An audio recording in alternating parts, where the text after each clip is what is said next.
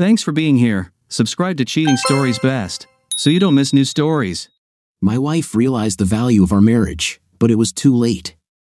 Today we have a story with a similar plot. Enjoy the show! Travis Wesley had the worst day of his life.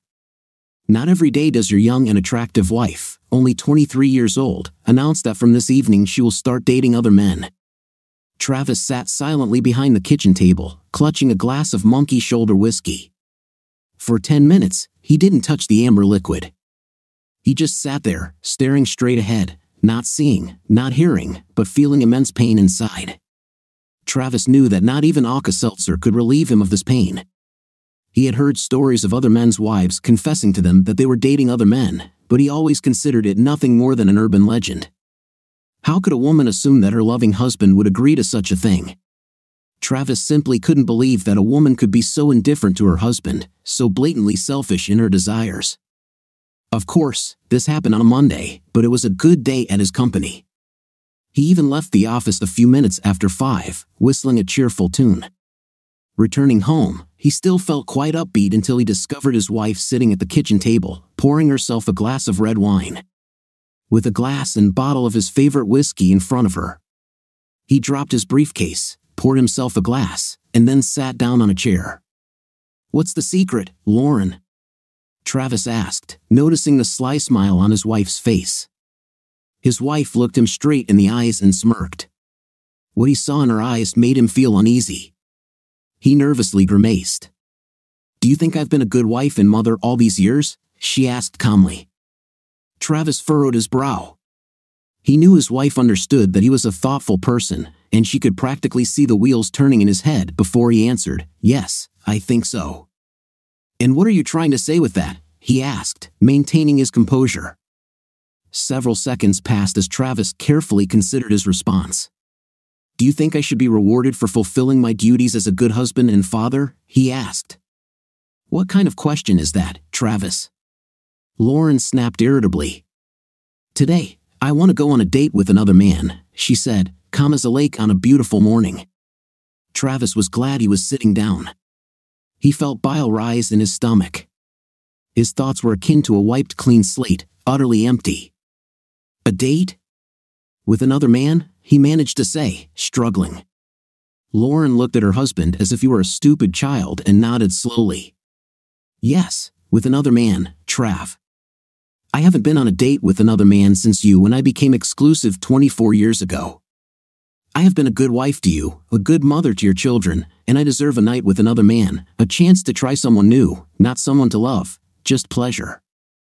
I'm 47, and I can't stay beautiful forever. I want to try more men while I'm still a desirable woman and can have them with the snap of my fingers." Travis's lower jaw slowly dropped. He knew that he had understood his wife correctly, but of course, she couldn't be serious, could she? He didn't even have to ask the question. Lauren nodded at him as if reading his thoughts. "Damn," he muttered, as she stood up from the table and headed up the stairs to the bedroom to change clothes. Walking downstairs, Lauren looked stunning in a little black dress that practically clung to her gorgeous body. In front, it had a cutout to the middle of her chest, and in length, it barely reached the middle of her thigh. The makeup was light. A beautiful woman doesn't need much, and her long blonde hair was pulled back into a high ponytail. The spectacle was amazing. Lauren saw that at this moment, her husband was completely hers. "Then I won't let this happen, Lauren," Travis said, standing up from the table. "I don't know what you're thinking and what you're doing, but you won't do this while remaining my wife." Lauren's bright smile turned into an ugly grin. "You won't ruin this evening for me, Trav. You can speak harshly, but you know that you will not divorce me because of this. Where will you find a woman like me if you let me leave? Nowhere, and you know it. And the children will be angry with you for destroying our family. Suck it up, Travis. Let me have fun for a few years, and then it will be just you and me again, and we will grow old together. You know you love me. You don't want to be left alone for the rest of your life while I have men to choose from." The sound of a car horn sounded. Lauren grabbed a small bag and walked over to Travis, trying to kiss him goodbye. Her husband shuddered as if from a slight shock and pulled away to the side. Lauren looked surprised and hurt for a moment, Then her expression turned to anger. "I'll be back home." "I don't know when," she said, leaving. He watched in horror as she walked out the door. Could his 23-year marriage be over? It looks like, he thought. Lauren didn't even look back at him as she walked out the door. Scientists have established a sad but true fact: people with good looks have an advantage in life over their more ordinary peers. They make friends more easily, receive more attention, and teachers are more inclined to give them better grades. In Lauren's case, it worked that way and only got worse. When she turned 13 and her chest fully developed, she quickly learned that if she batted her eyes and smiled, she could get almost any boy she wanted, and for those boys who were playing hard to get, she simply puffed. Straightening her chest a little, the deal was sealed. Like virtually every boy she came into contact with, Travis fell under Lauren's spell almost from the first time he met her. His family moved to the city the summer before he entered 8th grade. He met Lauren on the first day of school and was quickly captivated. Travis was a good athlete and popular with other students. Eventually, he plucked up the courage to ask Lauren out on a high school date, and she accepted. They became a couple and lasted until the first weeks of their junior year at the local high school, when Lauren dumped the young man in favor of Landon Estes Jr., who was a starter on the school's football team. At that moment, Travis stood at a height of 1.63 meters and weighed 50 kilograms, while Estes was 1.88 meters tall and 86 kilograms. Although his feelings were hurt, Travis accepted his fate. He knew Lauren was out of his league in terms of looks. Heck, most of the boys at school weren't in Lauren's league when it came to looks because she was dating a football player. She hung out with the popular kids at school. Travis was one of the faceless minions roaming the hallways. He dated and became friends with selected students but did not communicate with Lauren. Sometimes during his school years, he noted that the few times she came face to face with him, she acted as if he were a complete stranger. The first time it happened, he was angry, but then he learned to accept it. By his senior year, Travis had grown 23 centimeters and gained 18 kilograms. He was a handsome and athletic young man, but he was far from Lauren. Of course, few were like that. He came to the prom with his attractive but not spectacular girlfriend. That evening they gave each other their untouchable. Lauren was the prom queen and her date was the prom king. They also had a night after graduation, but before this event she was far from untouchable. Sometimes she was manipulated, sometimes she was manipulated. Intim was always on the menu for any guy lucky enough to date Lauren. After high school, Travis attended Michigan State University to study accounting. During his 4 years of study, he dated several girls, but he did not have any serious romances. Lauren attended Central Michigan University and majored in marketing. She dated and slept with many men during her college years, including a marketing professor when she needed to turn a B into an A. After years of being the object of desire, Lauren had become very skilled at the game. By pure coincidence, they both got jobs in Grand Rapids after graduating from college. About a year after graduating from university, Travis and several of his work colleagues were enjoying a Friday night at a popular bar and restaurant when Lauren walked in with 2 women. All heads immediately turned to look at the striking woman in the short green dress with a low neckline. Lauren barely paid any attention to it because, at that moment, it was expected, and she was used to it. "Who is this goddess?" Steve White croaked to the entire table of colleagues. Without having time to think about his words, Travis reflexively replied, "This, ladies and gentlemen, is Lauren, the goddess, and your humble servant's 8th grade girlfriend." Every head at the table turned from the woman to Travis, many of them with their mouths open. "Have you met her?" one of them asked incredulously. Travis winced in displeasure. He hated drawing attention to himself, any attention. "I was about 14 when we reached senior high school. I was covered with a copper basin, and she ignored me all 4 years, as if I were the invisible man," he said quietly. "So, do you at least have a good story about groping one of the women at the table?" joked one of the team members. The whole team burst into cheerful laughter. This made Lauren and her friends look at each other for a moment. She thought she recognized one of the men at the table, but she wasn't sure. The trio sat down at a nearby table, with Lauren facing the table of the man she considered familiar.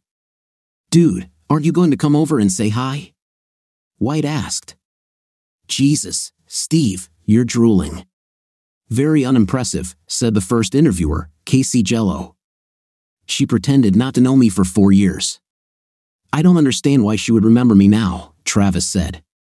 Several heads nodded in agreement. Lauren continued to study the man, enjoying her food. Then she snapped her fingers and pointed at the man. It's not good, Lauren, one of her friends said. If you point at someone in a restaurant, you might get hurt. In some places. She completely ignored her friend's remark. I'll be right back, she announced. I need to say hello to an old friend. Lauren practically jumped out of her chair and walked over to the table where Travis was sitting. Trav, hello. Very glad to see you. Lauren exclaimed, approaching him. Travis rolled his eyes at his friends and then turned to face his former classmate with a fake happy expression. Lauren, it's good to see you, Travis said almost without emotion, rising to his feet. Lauren entered Travis's personal space and kissed him tenderly on the lips, placing her hands on his shoulders. His colleagues sat stunned. Travis, in turn, was also stunned. Lauren realized this and smiled at him with a not entirely innocent smile. She felt very comfortable playing this game and she knew that he could not do it. Let's go to our table. I'll introduce you to the girls, she said. She took his hand and practically dragged him with her to her table. He spent most of the evening with Lauren and her 2 friends. Before he left, Lauren took his cell phone, entered her own number into it, and wrote down his number for herself. Lauren was more than intrigued that Travis seemed to be indifferent to her. This had never happened to her before. He was polite in the restaurant but spent as much time talking with her 2 friends as he did with her during the evening. She kissed him on the lips several times, but he never kissed back. On Monday morning, Travis's work colleagues at the bar confronted him about his relationship with the goddess and were stunned when he told them he stayed at the bar for about an hour before heading home. She's impressive, but she's 14 levels above me, I understand, he grumbled. I don't need such grief. Such distress awaited Travis in the parking lot at his workplace 2 days later when he was leaving work. He grumbled to himself as he saw her waiting for him by the car, although he had to admit that in a dress one size too small, she looked like Intim on a stick. Why didn't you call, Trav? She asked in a quiet voice as he approached her. Travis tried his best not to widen his eyes as he looked Lauren up and down, like a hungry man seeing his first meal in weeks.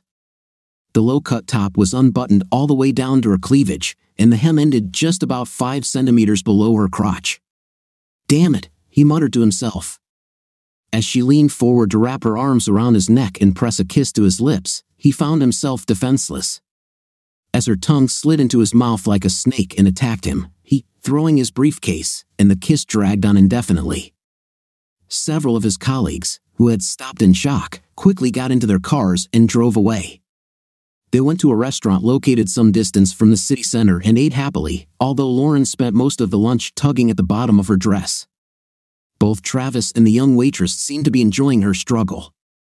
Travis was wary of Lauren, but he was only a man, and when a scantily clad goddess turned on her charm, he was toast.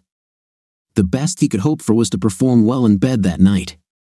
Oh my God, Travis whispered to himself, looking at Lauren without clothes for the first time. This woman was the goddess Travis had always imagined her to be. If this was going to be his only opportunity to give it his all, he had to be sure that he wouldn't miss his serve because lust would take over his feelings. Having had their fill, they lay face to face and looked into each other's eyes. Lauren smiled lecherously. Apparently, I screwed up big time a few years ago, she whispered. You have amazing abilities, who would have thought? If only I had known, we've lost several years, Trav. Lauren knew what was happening when it was right in front of her. Although Travis wasn't in her league in looks, he was still handsome, fit, and by the looks of it, had a good career ahead of him. He's also very good in bed, she thought, though she said nothing. Despite the fact that Travis had doubts about this woman, mainly related to her self-esteem, their relationship gradually improved. Her beauty was obvious, but he slowly fell in love with who Lauren was. I bought an engagement ring, but before proposing, they sat down and discussed their thoughts on fidelity. She had impressed him so far, but Travis wanted nothing left unsaid between them. Obviously, I don't know much about your past. I'm not going to ask about numbers or names, Travis said when they sat down at the table for a serious conversation. What happened in the past will remain in the past. The same goes for me. But I need to know about the future. From now on, I want us to be exclusive, fully. No ifs, ands, or buts. If you don't believe you can do this for us, I need to know now. He placed a small black box on the table between them. Lauren looked straight into Travis's eyes, then back at the box. I will never cheat on my husband. Never, Travis remembered these words. Apparently, his wife did not consider this cheating since she warned him in advance. He knew that wasn't true. She expected, hoped that he would take it that way, because if he didn't accept it. Travis knew that Lauren had had many opportunities to cheat over the years, and as far as he could tell, she had rejected all of them, like a good wife should. She was a 10, hell, a 12, and he considered himself a 6 at best. This left plenty of room for someone closer to her physical level to sneak into the house and make a statement. Assuming that she did not have an affair that he did not know about, then she lived for 23 years as a real wife. Travis knew he should be grateful for these years, but he wasn't. When he said, I love you, he wanted it to be forever, and not a measly 23 years. In fact, not a week went by without Lauren receiving proposals from someone, not just men. She knew that she was not just beautiful, she was amazing, a rare goddess among simply beautiful women. When God created his wife, he had an exceptional day, Travis always said. At first, Lauren told Travis about it every time she was hit on, trying to be completely transparent. However, after a few years, Travis said that he trusted her enough that she didn't need to tell him everything. The only time he would want to know that she was being pestered is if the pest did not accept her first refusal, then he would take the necessary steps to send the offender away. Travis, on the other hand, was rarely approached by women. This was partly due to the fact that he used his wedding ring almost as a shield. Within minutes of meeting a woman, Travis spoke in glowing terms about his wife and children, which usually extinguished sparks that might have flared. He didn't even realize what he was doing, and most women shut down before they even had a chance to flirt. Lauren had no idea that her husband was turning off potential flirts or, worse. The almost fairy tale marriage lasted 22 years before Rosa Esposito entered the proverbial Garden of Eden, or rather, came to work at the same public relations firm as Lauren. In the words of a Bob Seger song, she was a dark-haired beauty with big brown eyes and big chest. Men were attracted like a strong magnet attracts metal. In any other office, she would have been an alpha female, but at Super Solutions, she became, at best, a faithful assistant to the hottest woman on the planet. 42-year-old Rose had been married for 15 years, but according to her own words, she was not a fan of it. She had several affairs with her husband's knowledge and several more without his knowledge, and she often shared stories of her adventures with Lauren. She was a very good storyteller, and in her stories, intimate with most of her lovers seemed fantastic. So, you haven't tried anyone since you got married? You're just a rock woman? But I don't believe that you don't want this, Rose said one day at work during a coffee break. Well, I'm not saying I'm not curious, but I would never cheat on Travis, Lauren said. In recent months, Lauren had noticed that she didn't feel like she got as much attention from men in bars and restaurants as she used to. More than once, she noticed that the looks that were previously directed at her were received by younger women, and she began to doubt her abilities to visually attract, let alone play the what-if game. What if hubby lets you try? What then? Asked Rose. Lauren's face showed that she had never thought about such a scenario before. The wheels in her head were spinning madly. I guess if I had permission, then it would be a completely different story, Lauren admitted with a mischievous grin. Have you ever thought about asking permission? Asked Rose. You know that everything worth having is worth asking. Lauren had never thought about this before. Her face lit up, then went dark. He will never give me permission. Never, Lauren said. Should I do everything for you? Asked Rose. Unspoken permission, tell him, and then take what you want regardless of his answer. Tell him that he loves you enough to let you do this, that you can get through this because it has nothing to do with love, that you love only him. Travis was awakened by the sound of a car approaching the house. Looking at his watch, he realized that it was a little after 3 o'clock in the morning. A glance at the bottle of Woodford Reserve showed that he had finished about half of it. "Great evening, huh?" he quipped to Lauren as she walked through the front door. Travis looked closely at the cliché his wife had become.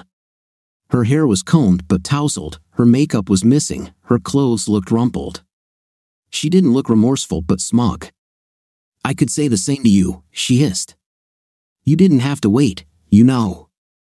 I am going to sleep, and you maybe, but never again in this life with you," he snapped back. Lauren gave him a look of disgust and headed up the stairs. Travis poured 3 more fingers of bourbon into his glass and went back to watching ESPN. He spent the night in his folding chair, half sitting, half lying, his stomach grumbling. Around 9 o'clock, he finally got up from his chair and made himself breakfast. While eating, he heard the shower turn on in the master bathroom. Under normal circumstances, Travis might have expected his wife to come downstairs in a robe and with her hair wrapped in a towel. This morning, she didn't come down for about an hour, and when she did, her hair was dried, she was dressed and made up, looking impeccable as always. He expected nothing less. "Did you happen to leave me something to eat?" she asked. "I made a big pot of coffee, but cook the food yourself. And since you're dressed at home, I think now is the time to talk," he said categorically. Lauren was surprised by how emotionless Travis seemed. She expected him to simply foam at the mouth and be irrational, which would make him easier to manipulate. Rational Travis would make the conversation much more difficult, she reasoned to herself.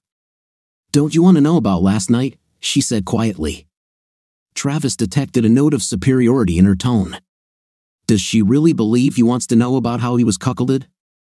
Hardly.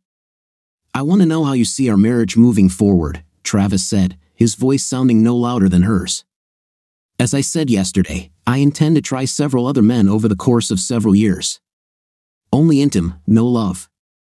I only love you, but I want to try a few more men while I still have the looks and the body. I gave everything to you for 23 years, and I never had a thought about betrayal. I want the thrill of something unfamiliar. You're wonderful in bed, but I want some variety. Well, you know, have some other experience for a while, and then you and I will go off into the sunset together. And I will be grateful to you for this experience and will spoil you exclusively for the rest of our days," Lauren said. Travis listened intently as Lauren spoke while preparing toast and jam for his coffee. He thought the way she buttered her toast while talking about the most important things in his life was rather dispassionate. He had so many questions. "Is it all because you want variety? Am I not enough for you?" he asked, creaking. She started to answer, but he interrupted her. "So, you want to live in an open marriage for a few years and then return to monogamy again sometime in the future? Does this mean I can date others too?" Lauren tried unsuccessfully to suppress her giggles. The idea of her sweet, quiet husband asking another woman out on a date was simply laughable. Travis was the most serious about marriage of any man she had ever met. However, if this is what it takes for him to agree in principle, yes, she answered. "Of course, I assume that for you, it will also be just intim." Travis raised his eyebrows and shrugged. Lauren had no idea what this movement meant, however, she had an idea. "So, would you like to go on a date with Rose, you know, a very nice woman from my office?" "I'm sure she'll be happy to agree," Lauren said, knowing that her friend would have no problem having a night with her husband. Especially if it meant helping Lauren achieve her goal of having intimate with other men and still being married. Travis looked puzzled. The lustful 21-year-old bachelor in him wanted to get Rose. The responsible 47-year-old married guy knew that he could not do this. "I would be glad to have a date with Rose, but no, baby, thank you. That will make me as much of a traitor as you were last night," he said. Lauren's face, which had started to smile, suddenly turned into a grimace of anger. "I am not a traitor," she screamed. "Well, if you insist, baby," he said much more seriously than she could have expected, "but I still don't agree to it." "Well, come to your senses, baby, because I will do this even if you don't," she snorted. On Monday morning, at about 11 o'clock, Rose came into Lauren's office and saw that she did not look happy. "To hell with this bigot and the horse he came on," Lauren hissed, closing the office door behind Rose. "Damn it, he even refused to date you," Rose frowned. "I didn't know I was on the menu, but to hell with it. How could he refuse this, she said, stroking her body with her hands. How about a date? Did you have a good time, or did Travis ruin everything? Asked Rose.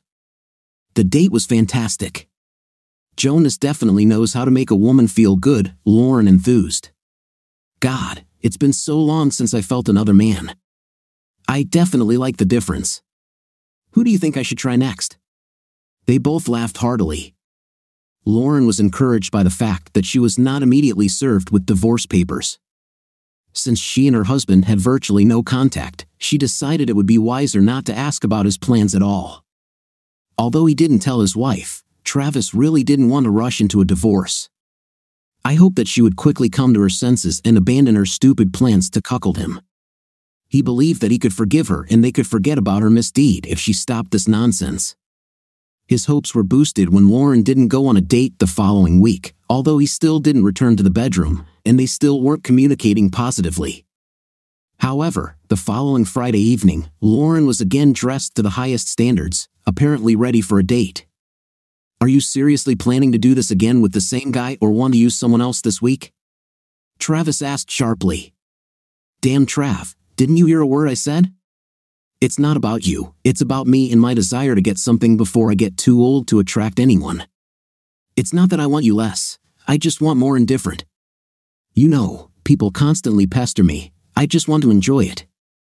I will always come back to you, she said. What if I don't want you to come back to me? I won't share with you.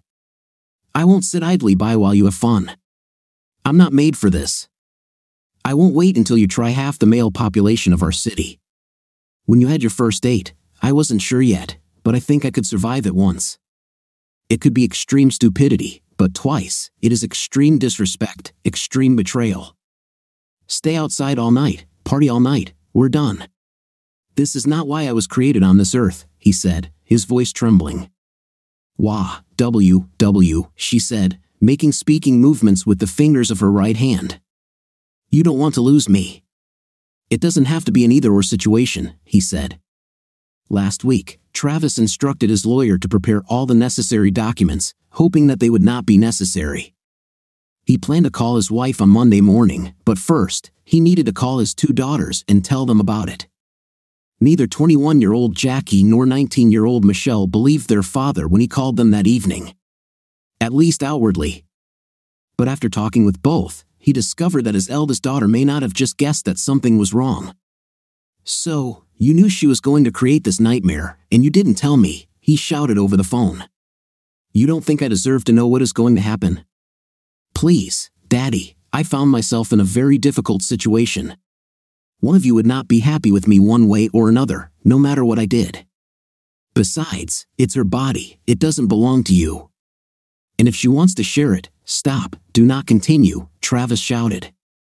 I understand that she put you between us, but don't tell me that she can do whatever she wants whenever she wants because this body is hers. We took vows, the oath abolishes speech about her body, he continued. I understand, but... She muttered briefly, and then fell silent. Damn, baby, I'm sorry, Daddy, she whispered. When Lauren walked through the door at 2 o'clock in the morning, Travis was nowhere to be seen. Even though she arrived an hour earlier than her previous date, she looked a little more shabby. Gabriel Esposito was a large, strong man with great physical strength, perhaps the strongest Lauren had ever encountered in bed. By the end of the evening, she could hardly move. She knew that by tomorrow, she would most likely have a couple of bruises from his grip. Overall, it was a great night, she thought. She could enjoy Gabriel another time. Lauren was shocked and embarrassed when she was handed divorce papers at her office on Monday morning. She burst into tears and ran to the ladies' room. A few minutes later, hearing the noise, Rose appeared. You should have known that he would at least give you the documents, Rose said. You really hurt him, baby. This is his way of hurting you back, an eye for an eye. Men are such children. He's trying to get you to force things. He won't give up his 23-year marriage and half his belongings.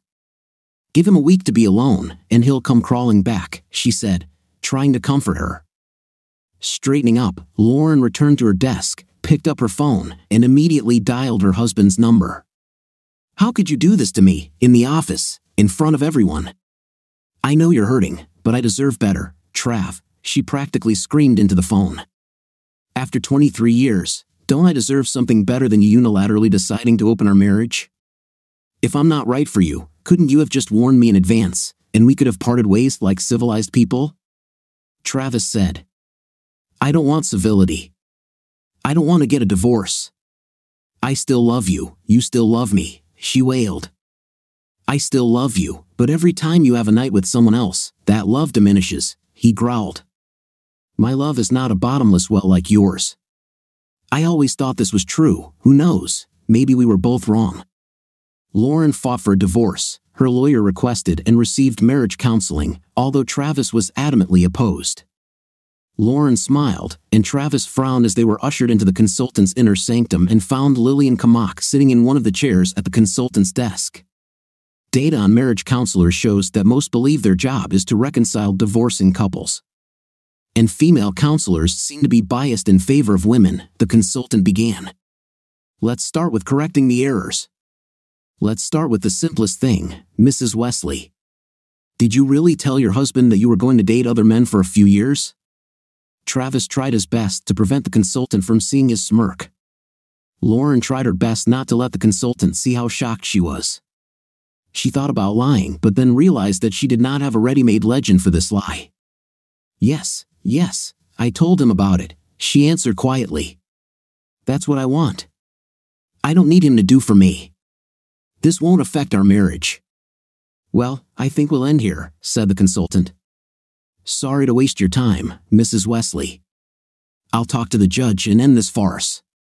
But, Lauren began to stutter. "Honey, if you thought for even a minute that what you did to your husband would work with me, then you are crazy. You should be ashamed of yourself, but obviously, you don't have an ounce of shame." "Frankly, you disgust me," Miss Kamiko said. Over the next month, Lauren called and texted Travis several times a day as he rented a small apartment near his home. He did not answer calls or text messages. Then she turned to their daughters for help, who called several times. "Dad, you know you still love her. If she stopped dating other men, would you give her another chance?" Michelle asked during one of these calls. "So she still continues to do this even after I served her?" Travis asked in a trembling voice. He received only silence in response. That was all the answer he needed. Michelle didn't call again and didn't ask him to try again. Travis was surprised by how quickly word of his impending divorce spread, especially among single women. Several women at his work expressed their condolences over his marital problems, as did several women who were friends of both him and his wife. He was smart enough to realize that not all of their condolences were altruistic. Connie Mong, his wife's longtime friend, called to express her regret about what was going on in Travis's life. She almost directly offered him a shoulder to cry on, and not just a shoulder. Travis was shocked that his wife's close friend was hitting on him so openly. In all the years of acquaintance, the divorced woman never even cast a sidelong glance at him. "I would never pursue a friend's husband. It's just wrong," she told him. "But now that you are a free man, the rules are different. I'm letting you know that I'm interested in you." Shocked? "I'm flattered, but I'm not a free man yet, Connie, and I won't date until the divorce is final." "I know I'm being stupid, but I won't cheat," Travis said. "You're such a Boy Scout, Trav. This is one of the things I like about you. I always liked it. Can you at least set me up on a date when free?" Connie asked. "Of course," Travis said, "but I don't want to come between you and Lauren. You've been friends for many years. I appreciate your sensitivity, but just because it's stupid doesn't mean I should miss out on a good person. I wouldn't even think twice if you were just some guy I didn't know when we just met," Connie said. "Maybe I'll call you when I take off the leash," Travis joked. Connie was an Asian beauty, 5 feet tall, with a toned body and waist-length black hair, which was one of the main assets in Travis's eyes. He admitted to himself that he was more than surprised that the woman showed interest in him. Travis was true to his word and called Connie the day his divorce became official. On Saturday evening, they went to a restaurant and then to a local jazz club. Connie noticed that Travis was feeling awkward and commented on it. "I feel like an inexperienced 15-year-old, he replied. I haven't been on a date with another woman in over 26 years. Don't tell me the protection in your wallet is the same one you had on your last date before Lauren, she joked. Should I have had a protection? Crap, I didn't even think about it. Well, I'm a noob, Travis replied. At the end of the evening, Connie kissed Travis tenderly on the lips. They both felt good after the date, and he promised to call again. Travis didn't think much about taking off his wedding ring on the day the divorce was final, but apparently, it was a big deal for unmarried women. Noticing the emptiness on his ring finger, several female employees took notice and commented on it, and suddenly the level of flirting in his office increased noticeably. This was new to him, and one day over lunch, he told his best friend at the office about it. There are a lot of beautiful women in this office. How did I not notice this before? Travis asked. You, my friend, were just a terrible henpecked man, said Robert Ardito. You were so deeply in love with this woman that you didn't even look at other women as intimate beings. I mean, she is a beautiful woman, no doubt, but you let her put your courage in her purse, and maybe that was part of the problem. She is constantly being tested, it has value, and you were so trained. Such a vibration emanated from you that not a single woman even looked at you in the first month after the divorce. In the first month after the divorce, Travis went on 4 dates, 2 of them with Connie. He hadn't yet managed to sleep with any of the 3 women he dated, but that wasn't his goal. In the second month, he was just as in demand and slept with 2 women. Travis's daughters, who have been in contact with their mother more than their father in recent months, have heard her constantly assert that while she can have virtually any man with just a snap of her fingers, their father is an ordinary man in his 40s who finds it difficult to even find a mate, not to mention a permanent girlfriend. They began to feel sorry for their father, and one Saturday morning about 2 months after the divorce, they went to his apartment together unannounced. Travis was unhappy that he was woken up at 8:36, especially since he had entertained his companion until late the night before. Sonia, a busted 25-year-old girl, was the daughter of a friend who needed a reliable gentleman for her wedding celebration. The evening went so well that the couple decided to end it at Travis's apartment. At that moment, she was sleeping in his bed when he opened the door in a robe. What? He asked, throwing open the door and seeing the smiling faces of his daughters who were holding bags of bagels, smoked salmon, and cream cheese. Hello, Father. Could your 2 beloved daughters come over for breakfast? Jackie said as the couple entered the house. Travis kissed them both on the cheek and led them to the kitchen table where they emptied the bags they had brought with them. They were just putting away the bagels when Sonia came out of the bedroom wearing one of Travis's white shirts, half-buttoned, and probably not wearing anything else. Sorry, I didn't know you were expecting guests, baby, Sonia said. Mom said that you are your own boss. No, Sonia, these are my daughters, Jackie and Michelle, he said, pointing to his daughters with the appropriate names. We went to have breakfast, bagel with salmon. Sonia giggled, causing her large chest to jiggle under her shirt. She brushed her thigh against Travis's arm and sank into the chair next to him. The 4 of them engaged in normal small talk for a while until Jackie asked if Travis had spoken to Lauren lately. He frowned for the first time in days. Until this moment, he had believed that it was almost impossible to get upset when being around Sonia, although she was a little hard for his 48-year-old body. I have to tell you, Dad, we thought you were already missing Mom, Michelle said. We know that she misses you, but I thought that when I was gone, she would live her life to the fullest. I know that I was an anchor for her though she was hanging out with them 2 at a time in our old bed, Dad, Jackie exclaimed while Sonia giggled and Michelle frowned. She's not a lecher, you know. Really, think about this for a second. How many different guys has she had a night with since we broke up?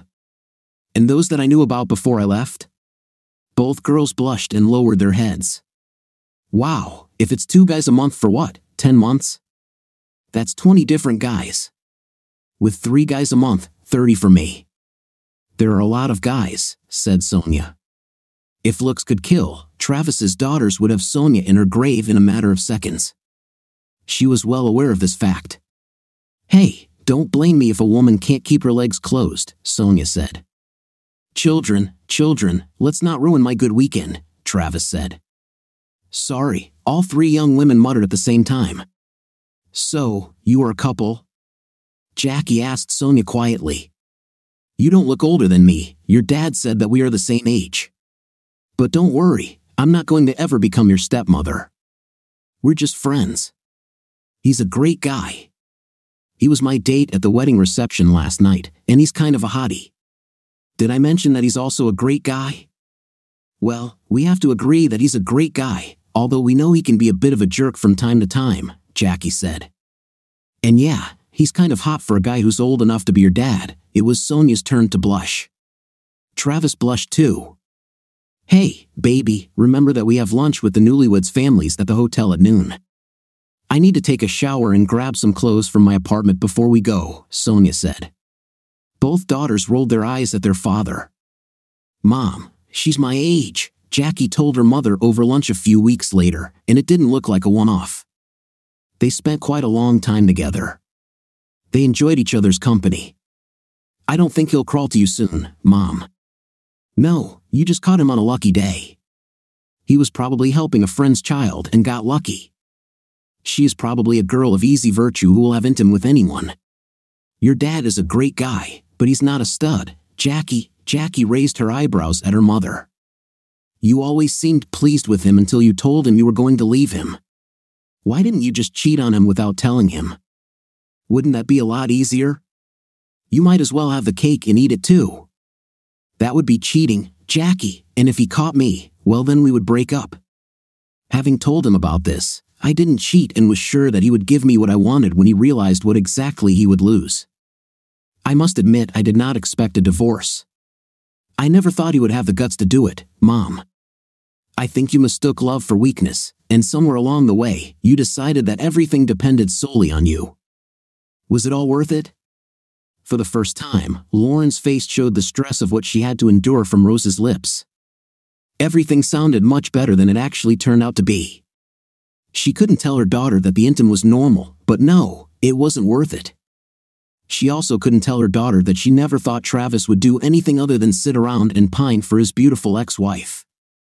She was so self-absorbed that she had no idea that a handsome, if not gorgeous, man with great character, intelligence, and a solid job could be very attractive in the singles market, and not just for middle-aged women. She knew that after the divorce, her ex-husband dated several women, including her old friend Connie, and now with some young woman of easy virtue the same age as their eldest daughter. Instead of sitting at home and mourning his past life, he goes on dates like a single 20-year-old and gets more attention than he deserves. She didn't tell Connie when she found out her friend was dating her ex for the first time, figuring it was some kind of pity date, but the second date was completely unnecessary. And she told Connie privately in a rather loud tone, "I thought we were friends, Connie. You should be on my side. We girls have to have each other's backs. But he didn't do anything wrong to you, Lauren, and he is a good guy, great. He is everything I want in a man. Why don't I date Trev? Hell, women are lining up to go on dates with him. He's prime AG beef on the hook, girl, and he is a great gentleman and great in bed too. I will go on a date with him anytime he invites me. How could you drive such a man away?" Lauren silently stared at her friend with her mouth open. She was just beginning to realize that her mistake was growing by leaps and bounds. She loves Travis and hates coming back to an empty house at the end of the day. She hates sleeping alone at night. Travis, of course, could not have imagined that his life would become so exciting. He would be quite happy if his old boring life remained as it was, but other than that, life suited him quite well. Work is good, social life is great. He enjoys being with several women of different ages, and most of his dates end in bed. He's certainly not looking for a long-term partner at the moment, but he sure enjoyed the smorgasbord. There's more to life than just being married to a beautiful woman. Marla Goodling, shoulder-length silver hair streaked with purple in a ponytail, emerged from a hole in the back of her Chicago Go Cubs baseball cap. Her blue Cubs t-shirt hugged her ample chest, and her light blue Levi's clung to her figure. Despite being 60 years old, she drew more than her fair share of stares in the left field bleachers at Wrigley Field. One of the people looking at her appraisingly was the man she was with, Travis Wesley, the ex-husband of one of her longtime employees, Lauren Wesley. He and Travis attended a Cubs game as part of a weekend trip to Chicago.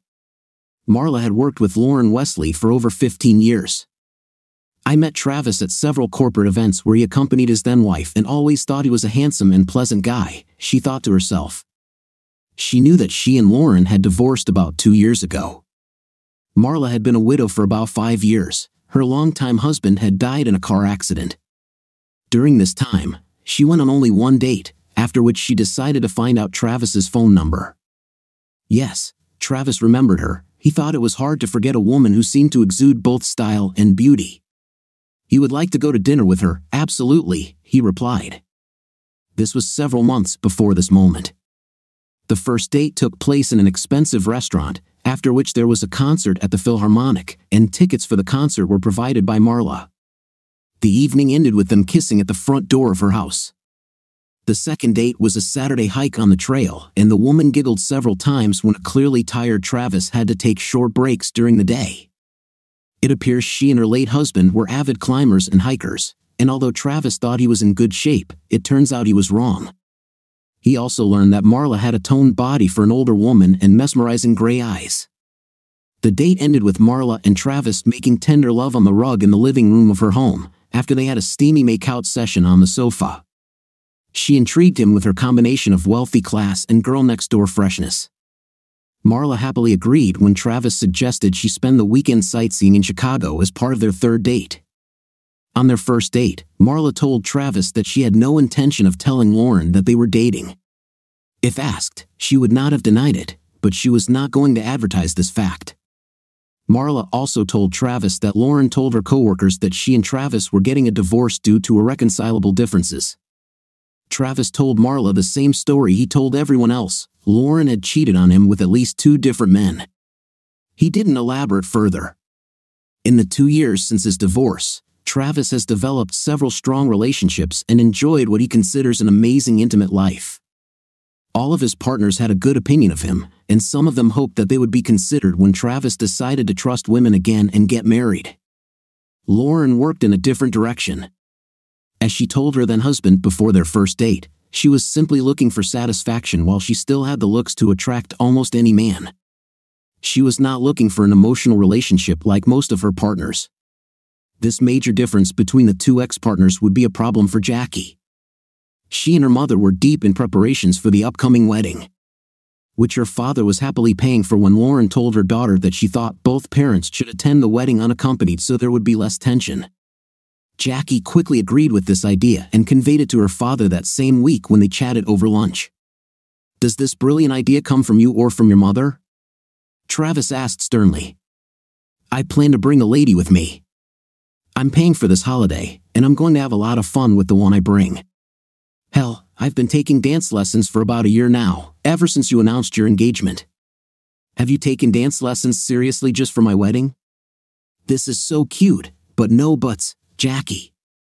She apparently doesn't have anyone she considers close enough to invite, so she's trying to put pressure on me, and again she acts like a selfish jerk and tries to manipulate the situation in her favor.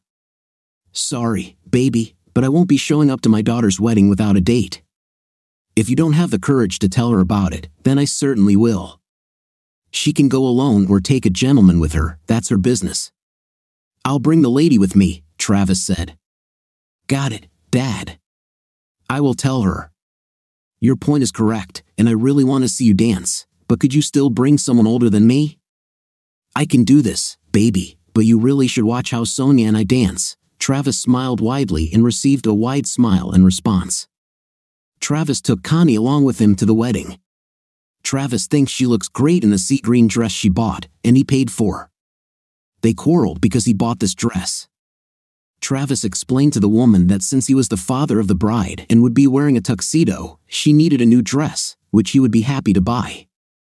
"And yes, I understand that it also requires shoes," he told her with a wide smile on his face. Walking his eldest daughter down the aisle was one of the greatest and worst experiences of Travis's life. All the other fathers who had told Travis it would happen had hit the mark, he noted to himself. Still, it was a wonderful day.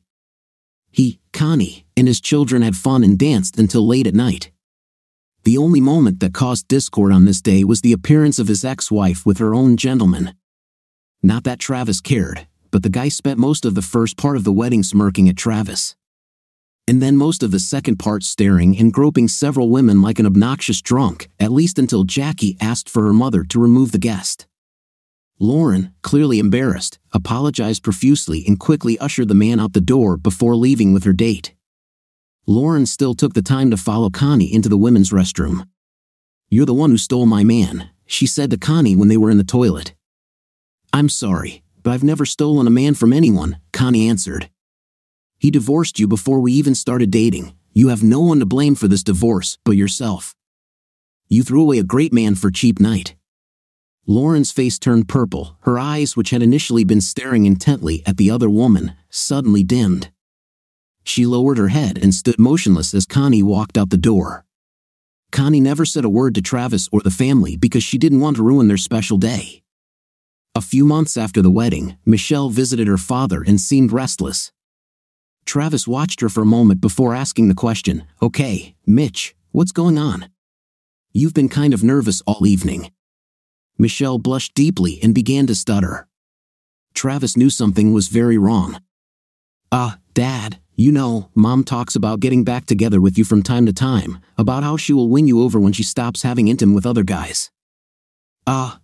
You two didn't have a night or anything, did you?" she asked. "My nightlife is none of your business, young lady," Travis snapped. "But no, I didn't sleep with your mother." "And what?" "Yes, the fact is that she has a venereal disease, Dad." "I heard the end of her conversation with her friend, Rosa, and she said that she had syphilis," Michelle said quietly, without looking her father in the eyes. Travis looked surprised and then sad as Michelle watched him out of the corner of her eye. "I guess you're telling me this because you're worried about me," Travis said. "But it is standard state policy to tell all possible recipients of the disease that they need to be tested." "I did not know that." "I was just worried about you, Dad," she said. "I know Mom is still sleeping around. Several of my friends warned me that she was quite promiscuous. It's always awkward when a friend tells you that your mom isn't perfect." A few days later, Travis received an unpleasant call from Mara.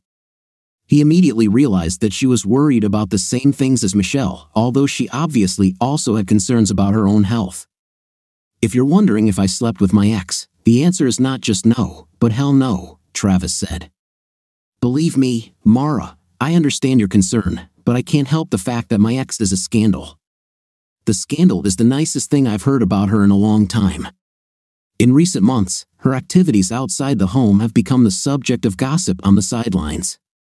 It seems like the longer she's single, the more she loses her guard," Mara said. Lauren used her STD as a starting point in her plan to get Travis back.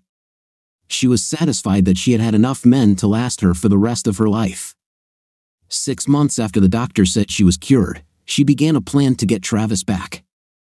She was still slightly resentful of Travis for divorcing her the first time, which was not her original plan.